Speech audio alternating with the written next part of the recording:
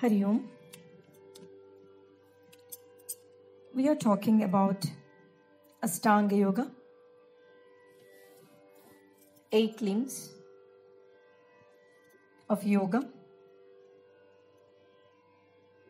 In the name of Patanjali Guru, we are focusing upon these principles. Already we have discussed about Ahimsa and Satya. Now Asteya. What is Asteya? Asteya is non-stealing. That is, withdrawing one's stealing tendencies. Stealing is not a major problem in many of our lives because since childhood, we are built so strong that even if something is lying on the ground openly, we don't feel like touching it or taking. Or we never eye on somebody's property or even a small thing, as the roots from childhood are very stronger. Maybe you might have found your co-students in the schools or colleges stealing something. And as your nurturing is very stronger, you might have run to your parents and might have complained that you see, today this and this thing has happened in the school or college with the co-student. So the stealing normally starts from pencil, eraser, sharpener. The child doesn't know. The child thinks, it's so beautiful. I want. But how beautifully our cultures have set up these kind of principles through our parents, that even though we see beautiful things, we never snatch from somebody else. Even though we like certain things, we say wow and just keep quiet. The nurture is so stronger. How many years of practice that was? All beautiful things, beautiful principles, beautiful etiquettes and habits are not built in a day. Years together, we have practiced. We are given practice. Now, we give our children practice. Your children, you train them from childhood. And your constant care is only to nurture with certain etiquettes. You may encounter such a problem, not with your child, but the co-student in their institutions, in the play homes or in the schools or anywhere. How do you handle that? How did you handle if such and such thing has happened? Or if it has happened to any of your friend's child, how did you handle or how did you suggest? If it is for somebody else, our rules are different. If it is for our own kids, the rules differ. We nurture them. We go very strict. And we somehow try to manage. to bring such a beautiful quality in the child. So now, as the roots are very stronger and the pillars are unshakable, almost all of us are very safe. But olden days, they used to consider stealing is only for robbery, thieves, small things, when someone steals. They do not have much to steal anything because storage capacity or storage of things were not given much importance. And whatever stealing happens, that is only through big robbery. That too in the night. And they were in different attires. And thieves and robbers. So we might have heard a lot of stories about it.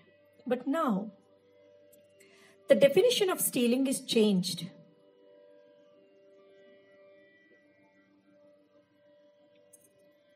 Since many centuries,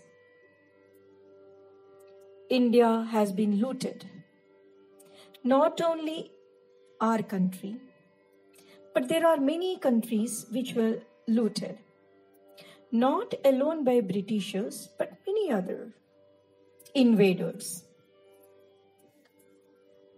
But when it was history, due to ignorance or due to too much of patience, they couldn't encounter that. And now in what way we are affected? We have lost lot of valuable wealth and richness from our nations. Now, we don't dig the past and go and loot those people who have looted us. Why? Because we always live in present, and that is a history and that is a past.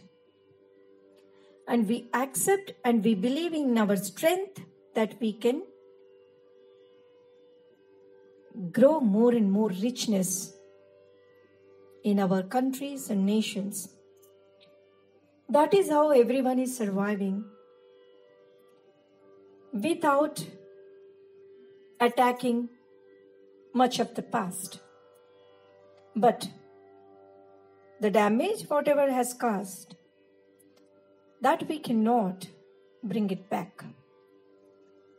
But stealing is a stealing. But present we can't do anything, so we keep quiet. Just we see that and we tell the future generations that stealing is bad. Now, in 21st century, when we see how it is morphed, few people rely on stealing in the name of business. Few people, in a very sophisticated way, they do hacking. Stealing can be anything. When you're going on road, it can be a purse or your vehicle or a kidnap. Anything is a stealing. And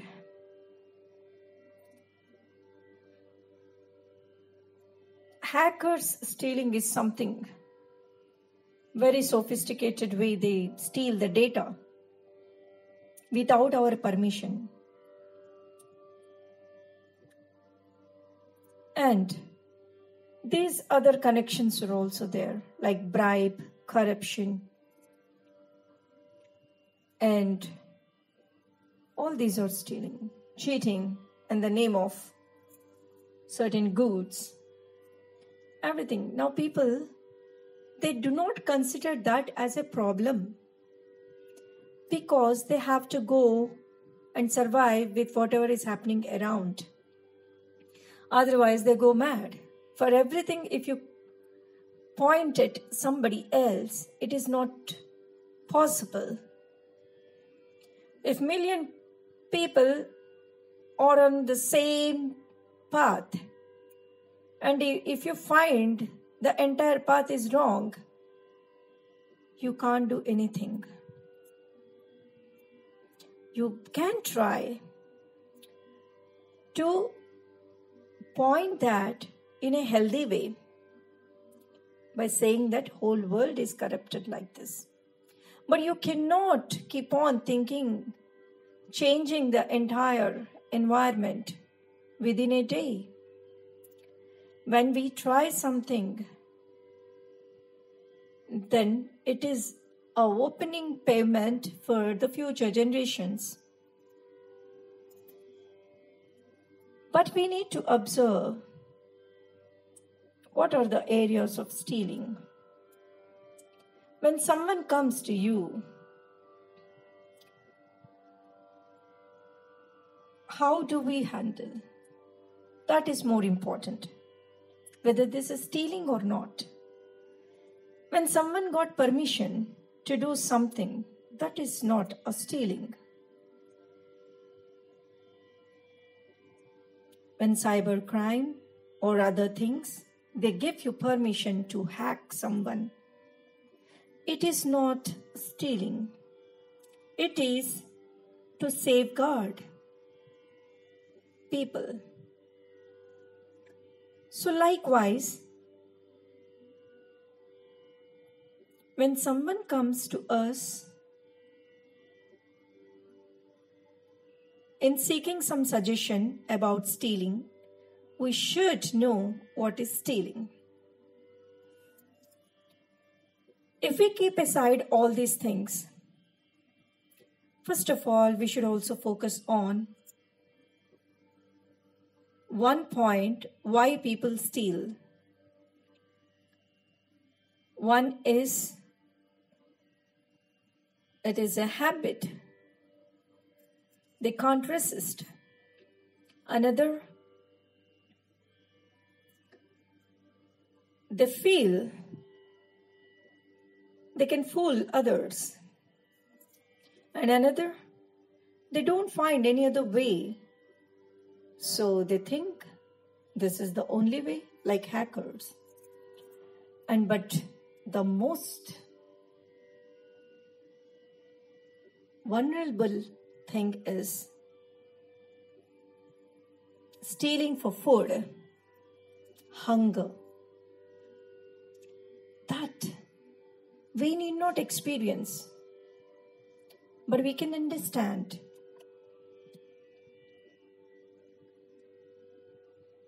Hunger is such a basic necessity. For 4 or 5 days, a person doesn't have food. What virtue can we teach? Can we teach that person not to steal? That is wrong. There are other ways. But right that moment, we cannot teach that person. But if we can give food to that person when it is necessity, then we can think of teaching something, some etiquettes. Likewise, poverty has emerged. And to avoid that, begging has emerged. Begging is not so easy. In the path of enlightenment, most of the saints are suggested to beg, to leave their ego. They beg. It is very difficult for a person who has lived a principled life to beg. It is very difficult. So in the process of spiritual journey, the ultimate sublime kind of etiquettes have to be dropped. That is completely different from a hungry person. Hungry person begs. That is far, far better than stealing. So, but everything in orphanages and all, normally, when we do counseling, we first give them something, gift them something, or give food. Then we tell something, they listen, because their necessity is met. So why we have to analyze on all these things? When you want to be a good practitioner or a good trainer, if you want to really serve some people, we should not be hesitant facing certain odds. We should understand their misery, and depending on the situation, we need to suggest. And people may question you. You do not know this problem. You have never experienced. You can say, I have done fasting. I know what is hunger. But no, fasting is done with acceptance. Hunger is with non-acceptance. When you want to have something and when you don't get, that is real pain. When you have acceptance and you don't want it, you forcibly, even though you want, you resist. There is a beauty in that. So, for everything you need not experience, but mentally you can experience. You can wear the shoes of others in the sense like empathy. Empathy is very much important. Normally when we suggest our friends, we show sympathy. Sympathy aggravates anybody's pain, but empathy will not ridicule anyone's pain or wrongly suggest anybody's pain. Or first of all, instead of understanding others, you should not pain yourself. Paining oneself is more painful, and people, they simply think that we should not pain others, but we can pain others, pain ourselves. That is also wrong. When we understand any situation, there is no pain. When really there is a problem, instead of feeling bad inside, you should only work for that moment. These kind of practices and these kind of principles, like Asteya Yoga, gives us a clarity in life. When you alone think, read books, or just see certain things, you cannot experience those. But when you do sadhana regular, and when you go deep inside your mind and you find that there is something beyond mind, then definitely you will be a real guru. I wish you all to be very good and healthy gurus, Patanjali gurus. So now let us move to the fourth point. We have finished off with this. Next is Brahmacharya. Let us look into the other audio. Hari Om Tat Sat.